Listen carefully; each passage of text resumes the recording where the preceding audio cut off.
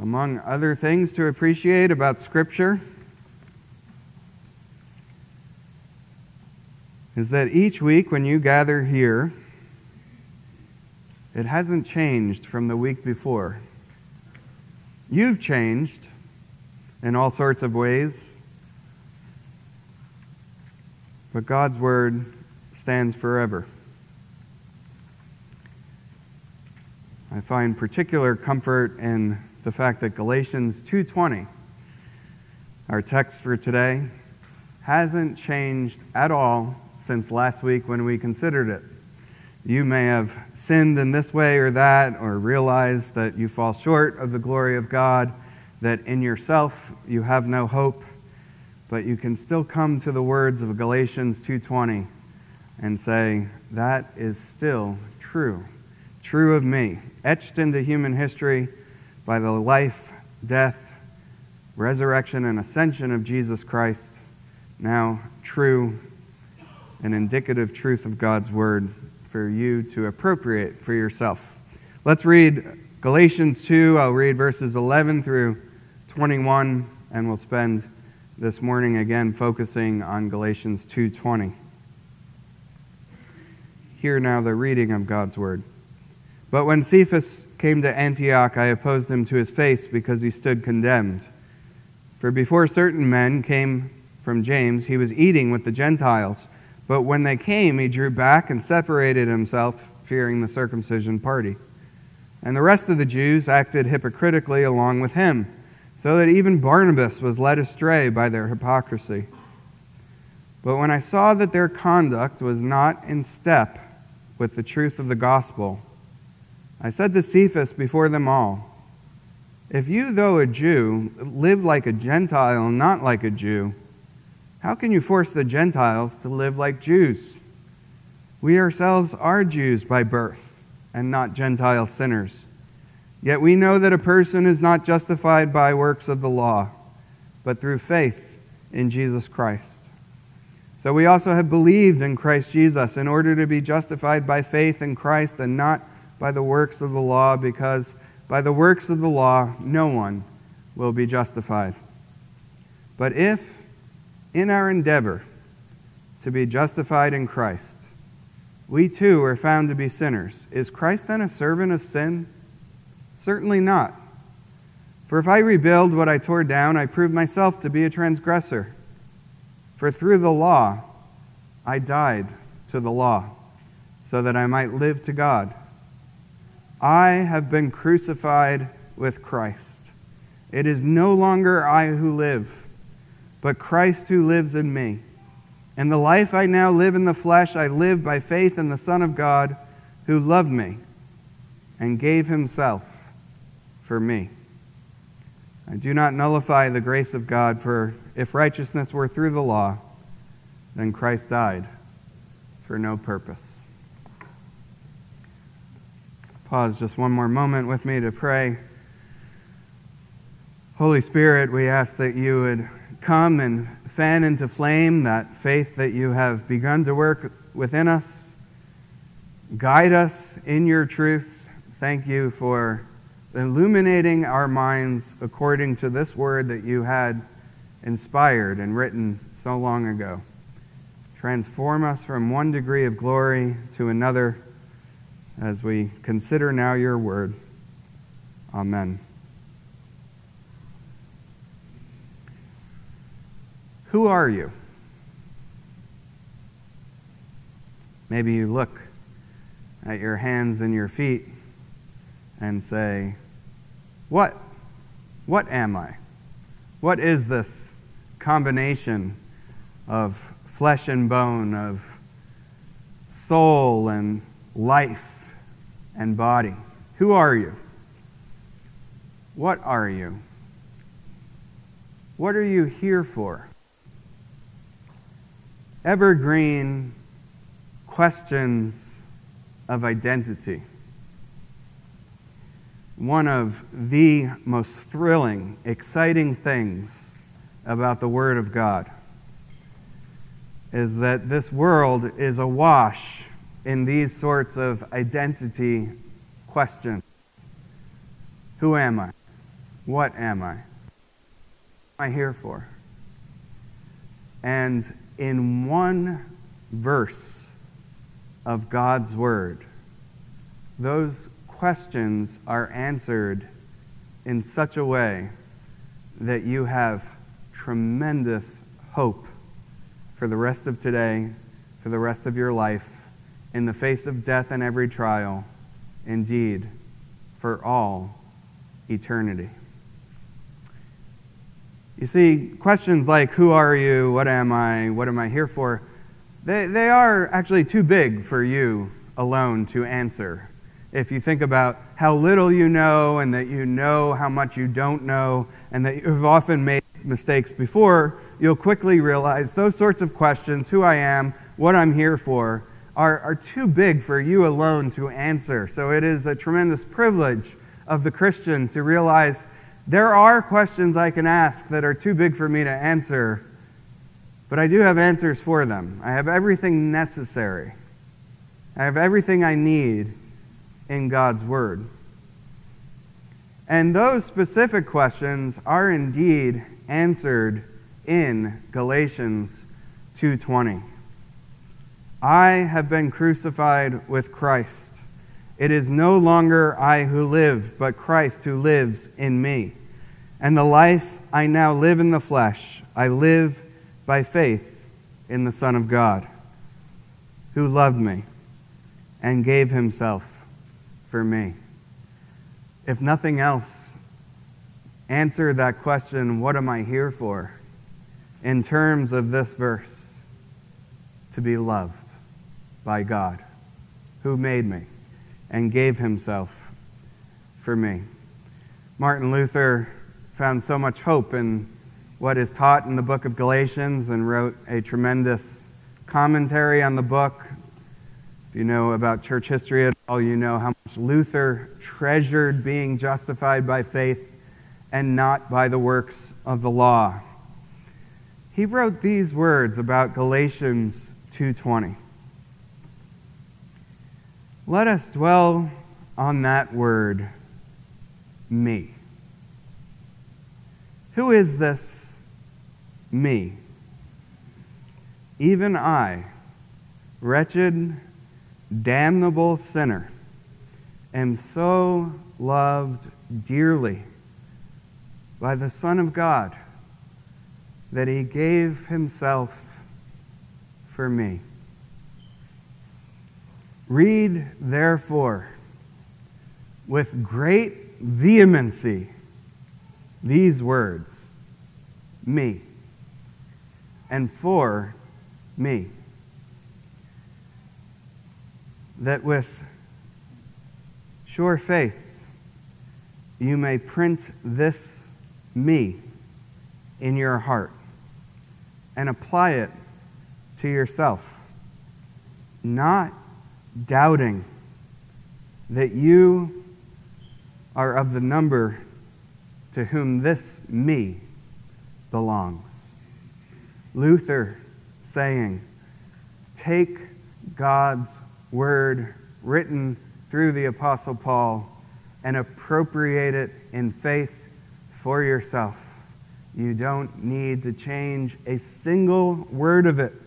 Make it your testimony, your story, your confession, your profession.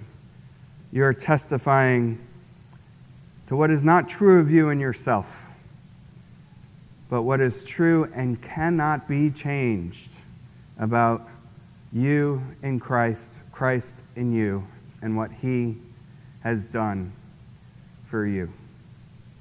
Last week we looked at this, and it was something of an introduction to the verse, understanding that these sorts of statements that bring us to union with Christ, and even something like saying, I have been crucified, are rather obviously not the sort of statements you come across anywhere else. Other religions, ideologies, philosophies don't bring language like this that is this personal, this intimate, this much union with God himself through Jesus. And uniqueness is critical because it brings answers to the evergreen questions we have about our identities. And while we might grow frustrated with a culture that is relentlessly looking within to discover answers about who we are, it is helpful for us as Christians to stop and say, who am I? Why am I broken? Why are things not good enough with myself? Why do I need anything like a Savior? Why do I need to be transformed and changed? But we are not left to our own devices to figure out what that change looks like. Instead, we find in Christ the Savior, the one who reaches into our own lives and offers us something radically different. And while last week was something of an introduction to this verse, I think this week we can just look at different concepts so clearly in the verse and take to heart what they mean for us. I have been crucified with Christ. What a remarkable sentence. Oddly enough, this verse that begins with being crucified with Christ is all about life. And you see that repeated over and over. The life I now live, Christ who lives in me, the one who gave himself for me. It's all about the sort of life that is the result of first being crucified with Christ. So we go from death to life and then to loved. The Son of God who loved me and gave himself for me. See that? One verse coming to you through the Word of God saying, I'll tell you about who you are, I'll tell you about death, I'll tell you about life, and I'll tell you about love. These mammoth evergreen questions of identity, who we are. And I believe there are in these words something of an escalation and, some humility on the part of Christians perhaps keep us from seeing this.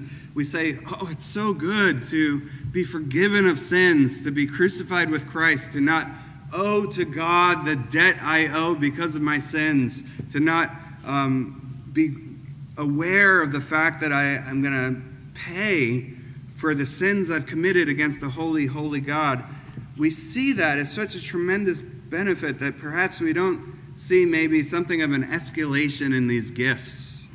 Almost like Christmas morning, you don't start out with the greatest and the biggest gift. You give a good gift, then you give a better gift, and then you give the best gift. And I think perhaps that's here. All of them are, in a sense, infinite in worth and value. But I think there is something of an escalation. So let's keep that in mind as we look at death, life, and loved, crucified, alive, and loved. I have been crucified with Christ. What a remarkable statement of union with Christ. It is as if there Paul is looking back to Golgotha's cross, the darkness over the earth, the nails causing the blood of Christ to pour from his hands, the crown of thorns causing Christ to pour blood from his brow. It is as if Paul peers back to that, and not just to the crucifixion, but to the moment when Jesus Christ says, "It is finished." And Paul says what is true of Jesus Christ there at that moment is true of me. I am crucified with Christ. And what a remarkable thing it is that the Christian faith begins here. You want to know the good news? It begins with crucifixion. I heard one pastor say it this way, and I thought it was helpful. He said, it begins with death. It begins with crucifixion. It begins with saying, I am dead. Isn't it good to be dead? And that's a profound question that really rings true for us as Christians. That's where our hope begins. We look at the bad news of the law, the condemnation that comes through it, but we go to the cross and say, in Christ, I am crucified. I am dead to sin. It's good to be dead.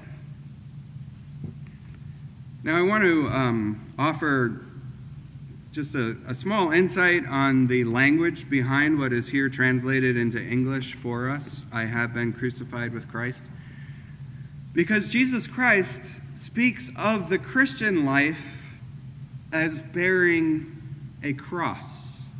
Take up your cross and follow me. He said to his disciples, follow me. And the way of Jesus is the way of the cross.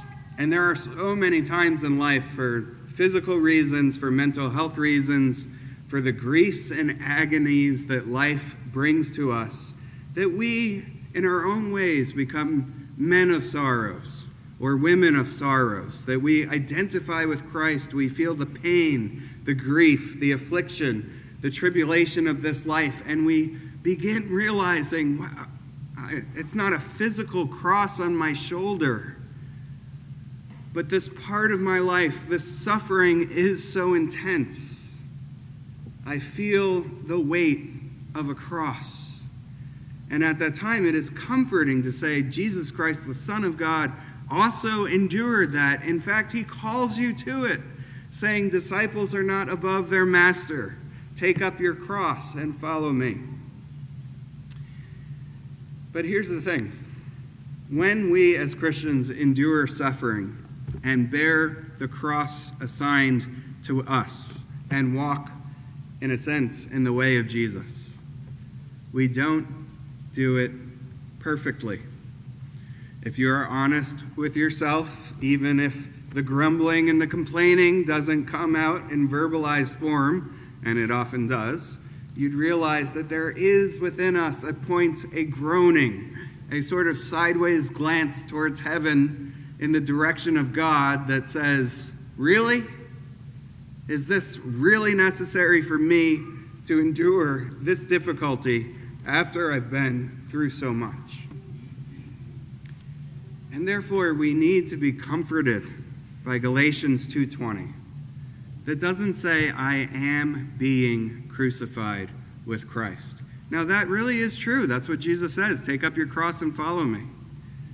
But Paul says, it is equally true that the crucifixion Christ finished, the death you deserve to die, the entirety of God's wrath against your sins, all of that taking place on the cross has been completed. So what Paul uses here is the perfect tense. It means something completed in the past that has a result right now, today, in the present. He says in this perfect tense, I have been crucified with Christ. And this is where our hope begins. It's said so many different ways, but the hymn says it best. My sin, oh, the bliss of this glorious thought, my sin, not in part, but the whole, is nailed to the cross. I bear it, no Lord.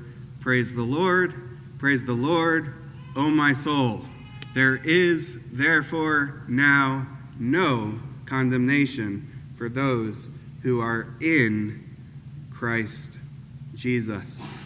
Each of you attending to these words from God in faith can say, despite my circumstances, despite how good my last week was, despite how bad my last week was, despite how many times I've committed the same sins over and over and over, this is true of me. It was written here last week when we looked at this verse. It hasn't changed between now and then, and it won't change in the future. I have been crucified with Christ. It is finished. Just for a second, isn't that glorious that in the book of Revelation it says, worship the Lamb that was slain?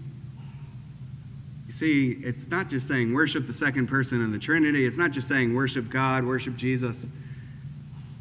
It's saying think back to the crucifixion, even in heaven, for all eternity. you'll be able to say, I've been delivered from the penalty and bondage of sin because I have been crucified with Christ. Worship the Lamb who was slain, who was crucified, who was offered for my sin. Death, crucified. Remarkable that the good news begins with being crucified. But I do think there is an escalation here, and perhaps being so focused on sin and the weight of it and the holiness of God, we're reticent to look at what goes on to transpire in this verse and see it as something of a graduated gift. Certainly, it's wonderful to have the penalty between us and God canceled. But the bulk of this verse is about life. I have been crucified with Christ. It is no longer I who live, but Christ who lives in me. It's not just that I'm in Christ. It's that Christ is in me. And the life I now live in the flesh, I live by faith in the Son of God. I'm alive. It's this life from Christ that's in me, and my life is one that I now see as being in him. And think about all the different ways that the Apostle Paul is so concerned to say this. My life is hidden with Christ in God. For me to live is Christ. I no longer live. The life I now live is Christ in me. I'm alive. Here I heard another pastor say something that brings us to an appreciation for this verse here today, this very moment, as you sit there. Somebody said to a pastor, I can't wait to enjoy heaven. And the pastor's response, why wait? You see, Paul has that in his mind. He doesn't say, when I die and go to heaven, I'll live with Christ forever and ever. He doesn't say that. He says, I am alive in Christ. This life I now live is the life I live in Christ. It's no longer I who live, but Christ who lives in me. And I live in him, and I'm seated with him in the heavenly places. He doesn't say I'll die and go to the heavenly places, but I am seated with him in the heavenly places. I am crucified with him. I am now alive in him. I am dead to sin, alive to righteousness. I am no longer of the kingdom of darkness, but now of the kingdom of light. I am no longer a son of unrighteousness and sin and Satan, but now a son of the holy, holy, holy God, living unto him in Christ. It's a current, present reality. Nothing about this verse is saying, wait till you die and go to heaven. It's saying eternal life by knowing the Son of God has already begun if you believe. Because Christ has been crucified once for all. That sacrifice is finished. You have been crucified with Christ, but you are, lo and behold, alive, living, breathing, thinking, worshiping.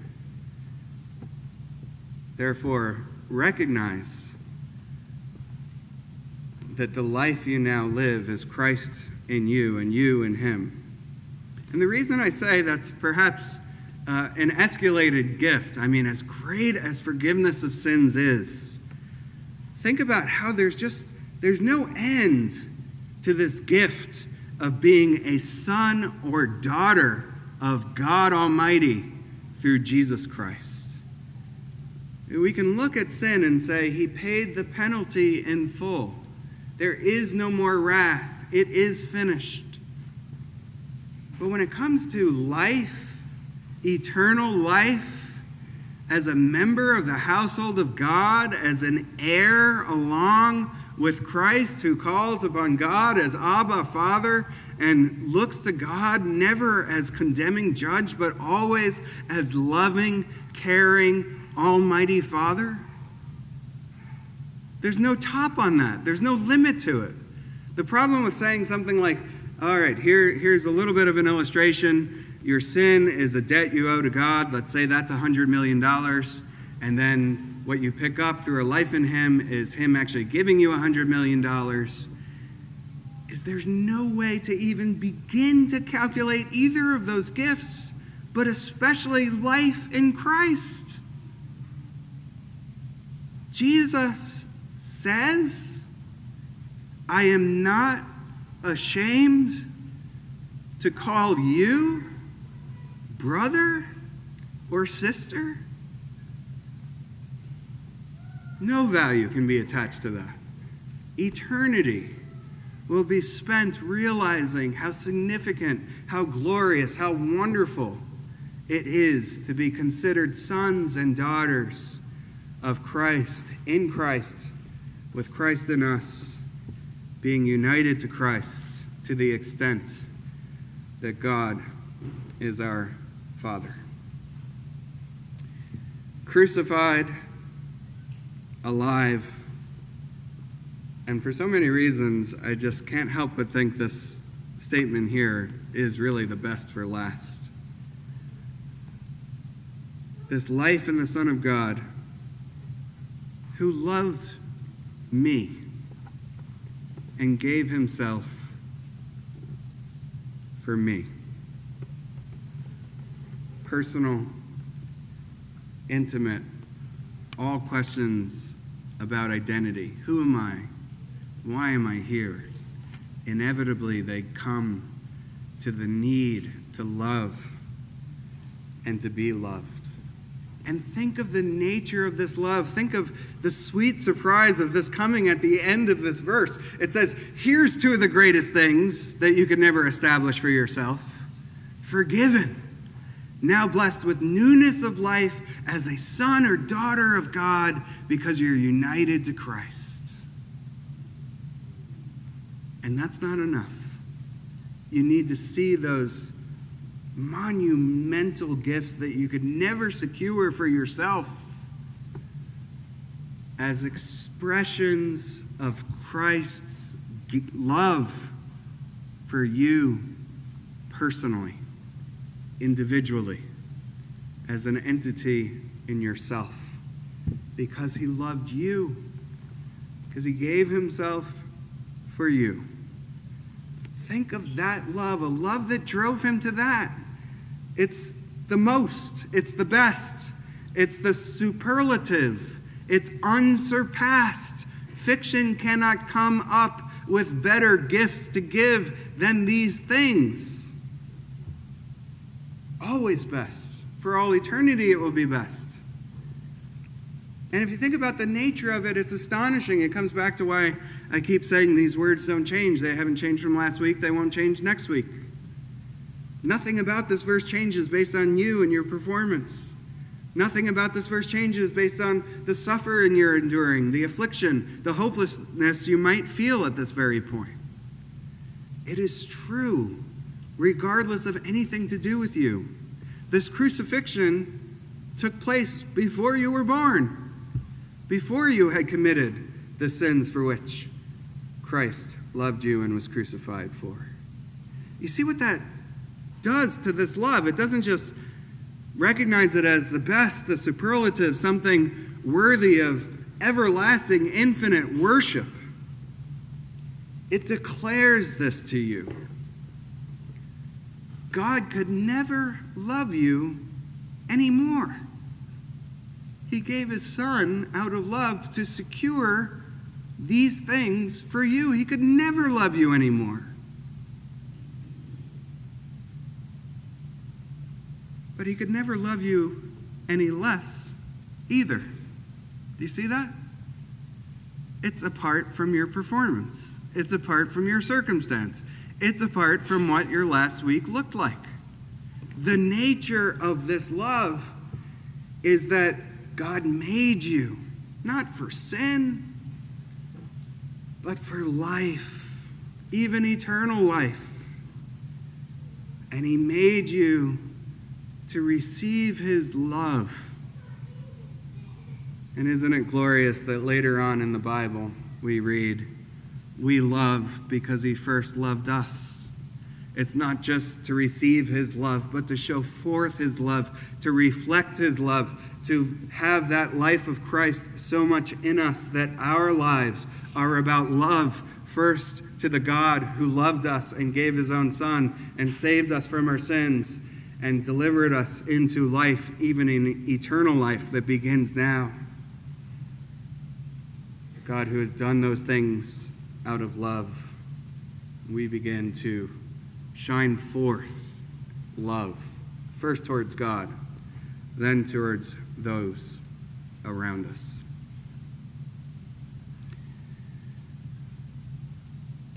Who am I? What am I?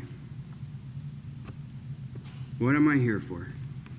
God's word comes to you saying, say these things in faith. Read these words off the page. Commit them to memory. Have them in your thoughts always. I have been crucified with Christ. It is no longer I who live, but Christ who lives in me. And the life I now live in the flesh, I live by faith in the Son of God. And maybe best of all, who loved me and gave himself for me. Here once again, Luther's admonition. Let us dwell on that word me.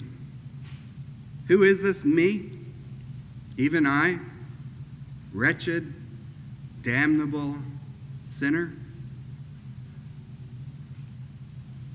So loved by the Son of God that he gave himself for me. Read therefore with great vehemency these words, me, and for me, that thou with sure faith may print this me in your heart and apply it to yourself, not doubting that you are of the number to whom this me belongs. Let's pray together. Father in heaven, thank you for not leaving us to our own imaginations, our own thoughts, our own devices. Thank you that when it comes to the very big questions about who we are and what we're here for, your word sheds so much light, even through just one verse. We ask that you would encourage us in the way that we should go. Make these indicative statements, these unchanging statements, accompany us as we continue the pilgrimage that you have us on, as we take even the first breaths and steps into the week that you have before us. Make us to rejoice, to have Christ in us, and to be found in Christ, in whom we pray. Amen.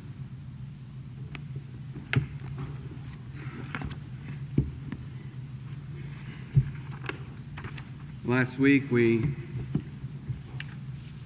sang, Jesus loves me, this I know, for the Bible in Galatians 2:20 tells me so.